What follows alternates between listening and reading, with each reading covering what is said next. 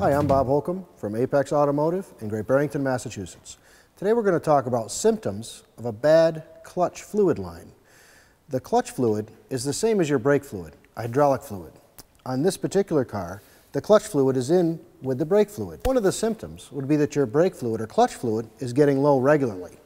Another symptom would be that your clutch pedal just doesn't feel right. Or if you push your clutch pedal to the floor and the car wants to lurch forward while your pedal doesn't seem to keep the clutch disengaged, it would be a symptom that the line is leaking. If the fluid leaks out of the system, the clutch will engage and your car will move.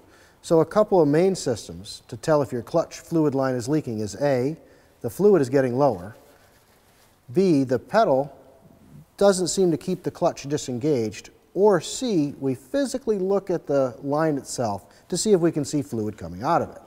These are a couple of symptoms to see if your clutch fluid line is leaking. I'm Bob Holcomb from Apex Automotive in Great Barrington, Massachusetts.